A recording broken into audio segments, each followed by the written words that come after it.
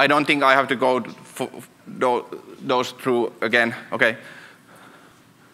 And well, TPM was quite unpopular for some years, but I think like during the last couple of years, it's become more and more important because people have realized that there does not exist a DRM implementation based on TPM. I don't think there has ever existed one. And the desktop adoption is increasing. I mean, all the Chromebooks are using TPM for secure boot, and also cloud services are beginning to provide this service. I think the Azure is the first one that will have this available. And I don't really know the IoT space, but I've heard that it's becoming more important also in that space for authentication.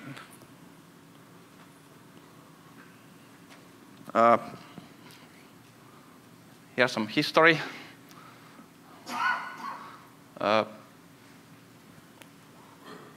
As I said, down to 1.0, there has been basic key management and attestation and hashing and that basic functionality.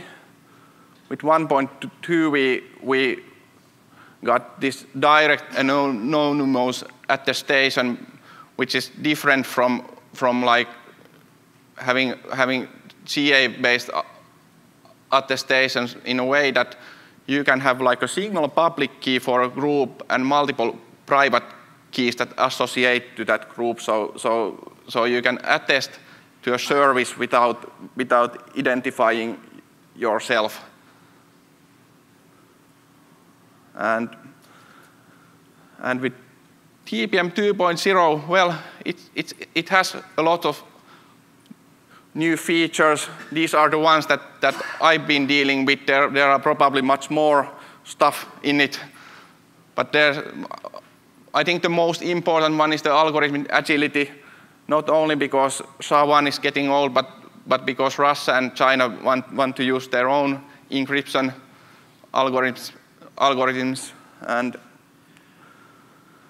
And then there's this police-based authorization, which is kind of enhanced version of just being able to, seal stuff with PCRs and passwords. You can basically make a logical expression of the TPM state that it must be in order to be able to unseal a secret. And also there's symmetric encryption exposed to in the API.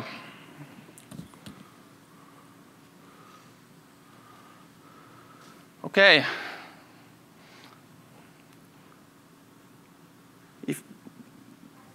These slides were contributed by Peter.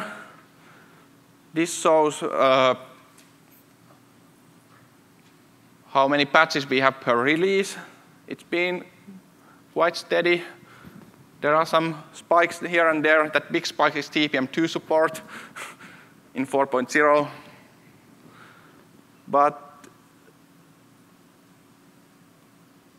And this shows the number of lines from 2.6.11 release. So our size is rapidly increasing.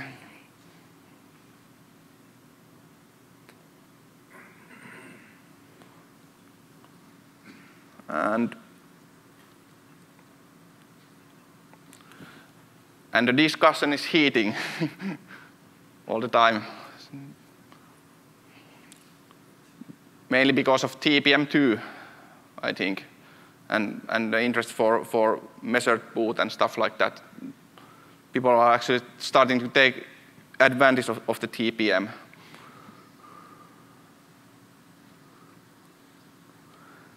These are the features that we've been working on, like during the last couple of years.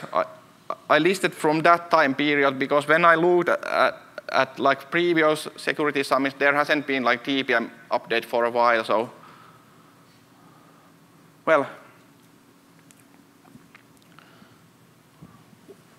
when I started to develop TPM2 support, I think like the 90% of the work was actually cleaning up the subsystem, fixing bugs. There were some race conditions with the user space, especially related to sysfs attributes that need to be fixed before we could kind of sanely add the TPM2 support. We have now we've moved from MISC to our own device class TPM in order to have stable sysfs attributes. And yeah, and the TPM2 support starts to be quite stable, except for the IMA. So we have trusted keys. You can seal them with passport and PCRs or any kind of policy you want to define. And then there's virtual TPM support, which is quite similar to pseudo TTI. So we have this PTPMX device that you can use to create these pseudo TPM devices, and you get the file descriptor when you call this yoctol to that device, and you can have like a emulator or whatever on the other side. Or I think the use case in production would be to have like cloud service where you get the file descriptor, where you have maybe a separate server for TPMs. Is that based in hardware TPMs or not necessarily based in hardware TPMs? This virtual TPM support. Yeah. It's not really. It's more like Actually, the TSS spec allows you to do either. So you could fully emulate TPM and QEMU, right? yes. If you do that, you don't have the assurance that This is more like for containers, so it's almost exactly like pseudo TTY. So when you call this yoctol, you get like a file descriptor and device node, and then you can have a emulator on the other end, and when you open the device, the traffic goes to the emulator. But there is also a standard that would allow us to virtualize a real TPM or PTPM. Exactly. So It says a TCG, and that's what we need, not the other. But that's not what we have. Okay.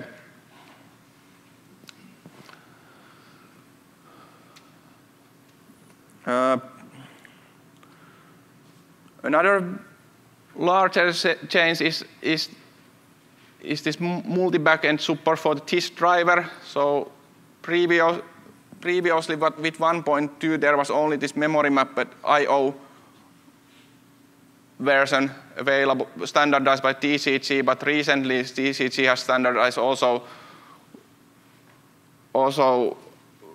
SPI and Y2C based versions to write to the TIS registers, and there's been a lot of new hardware support.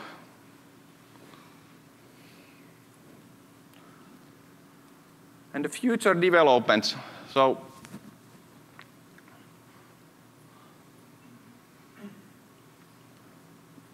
the first one is not really high priority, but it would be good to do at some point, so that we could compile out a 1.2 support for embedded devices in order to reduce the attack surface and reduce the size of the kernel.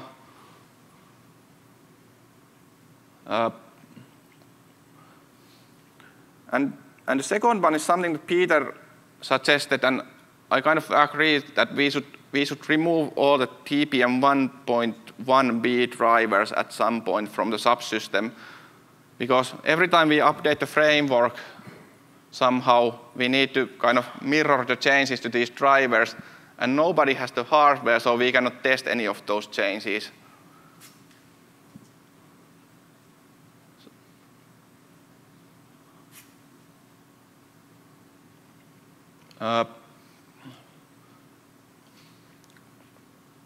Then there's the third bullet is kind of trivial.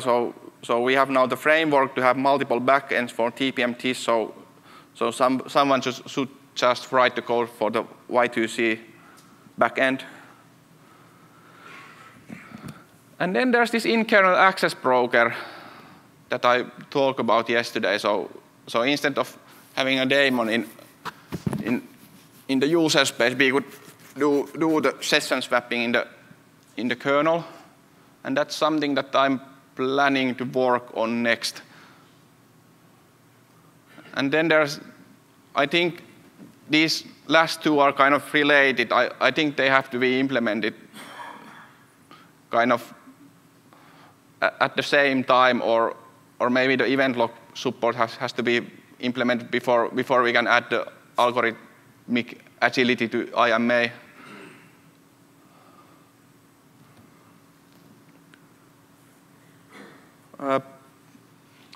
I promised to describe my plans for this in-kernel access broker. I did all the plan has been kind of in my head, and last night I quickly kind of tried to draft it to 3 slides, so there might be some holes, but I'm anyway going to present it. So the basic idea would be that when you boot the system, there's like a root session that is there for the whole boot cycle, and when you open the TPM, it all by default it will always use the root session, and the keyring would always use the root session. So the session here means like a collection of transient objects. So that's the kind of units for swapping here.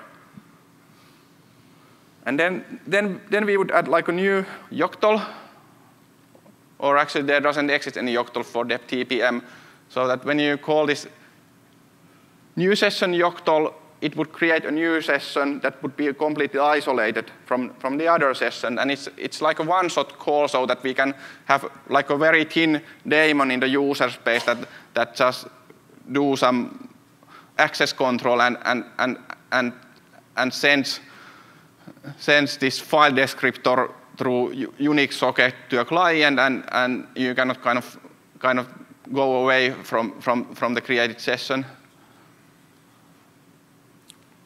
And TPM2 spec defines necessary tools to actually do the swapping. So there's load command and save command for loading and saving transient objects, and there's this capability command that gives, for each command it will give the number of transient handles taken by the command and returned by the response.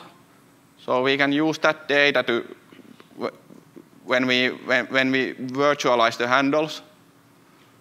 And I think, well, at least for the first implementation, I'm planning to use one shared memory file for per session for swapping the data when the context the session is switched.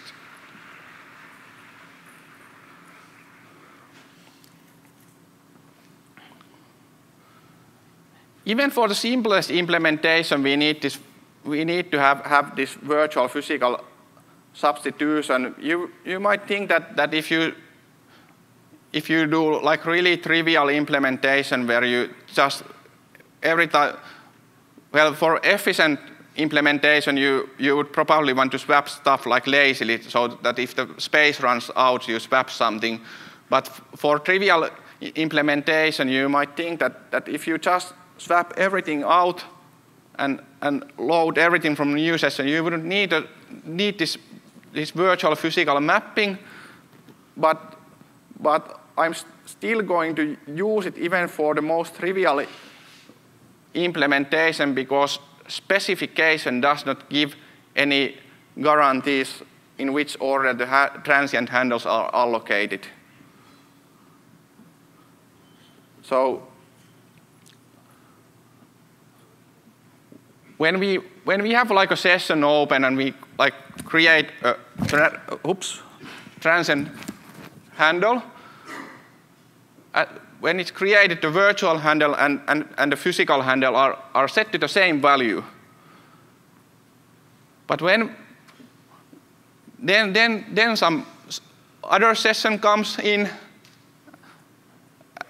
and the session swap it, and when it's loaded, the physical handle might be different. So we replace the value of the physical handle to the value that it got.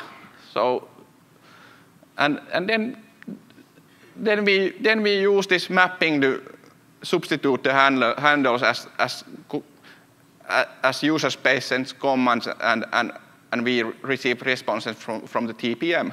So Jarkko, if we use this scheme, we're using the same namespace of virtual and physical. That allows the TPM to give us clashes and the next step creates a second physical handle that's the same as the previous virtual handle.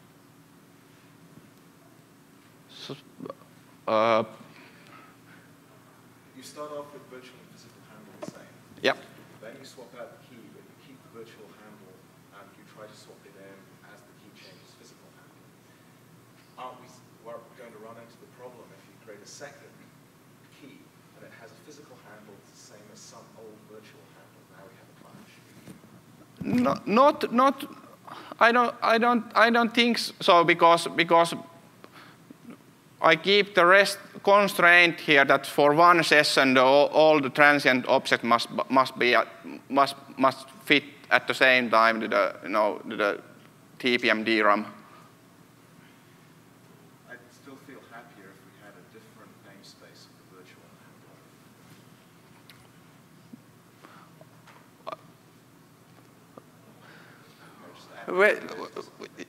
handle. I don't think we have that class. But well, we can take it offline. We can take it offline, and for the first proof of concept implementation, I can try with this approach, and maybe when we test that, we will find such classes, and then we define different namespace for virtual handles. But at this point, I don't believe that there could be such class, but no. Yeah, it's still in proposal phase, so who knows? Okay, and there is at least this get capability with cap handles parameter that gives in handles in the body. So we need special handling for that command. So we actually have to touch the body, but I think there was some other, but there are at most like 3 commands that need such special cases.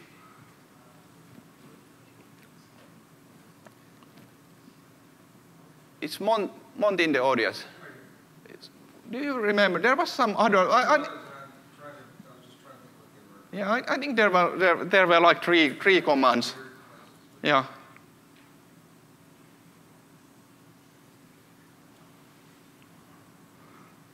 Okay, and then I have a sequence diagram. So this would be the basic flow that I don't really know what the TSS message would be, but the basic idea would be that the application, we have like this really thin resource manager daemon that only does like basically like access control. So we ask for a new session. It will do probably some access control stuff there. That can I is this UID or SMAC label or whatever allowed to have a TPM session? If it is, we open the TPM device. We call the yoctol, so we have like a fresh new session, and then we send the file descriptor back and close the original file descriptor. Then after that, there's no IPC communication with the resource manager. So it will be like really thin component. And actually, in this scheme, the TSS could be just like a shared library that the application uses.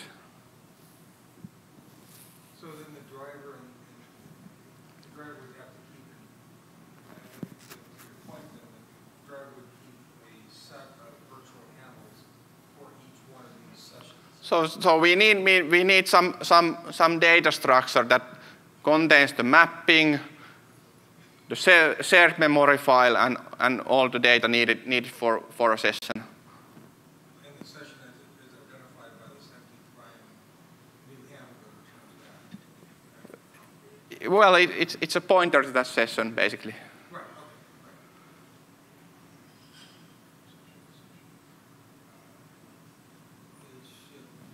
Okay, that was it.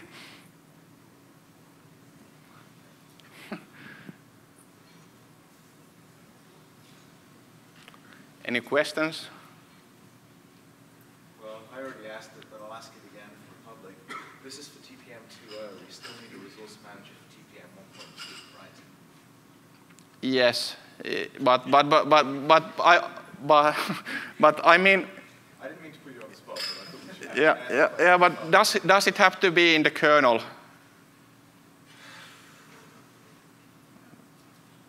Well, I mean it's like a legacy platform in a way. So would it really make sense to do such implementation into the kernel at this point? so it only has to be in the kernel if the kernel wants to use TPM 1.2 resources. Right. Well, you kind of have one if you're dealing with user space. TCSD actually has a resource manager. It doesn't. I've just taken it apart. It actually will not swap out resources. Well, it was supposed to. I know it's apparently it's missing. Okay, whether it works or not's another story. Okay, you tell me it doesn't work. All right. It's not that it doesn't work. There's no implementation. I was actually looking for the command that can actually take a key out of the TPM and just store it somewhere. And it doesn't actually exist in the TSS source code. Okay. All right. Any more questions?